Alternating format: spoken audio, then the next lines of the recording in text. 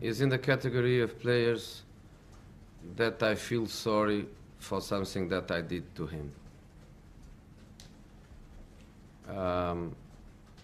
I don't want to speak about him as a player. I don't want to speak about him as I would buy or not to buy.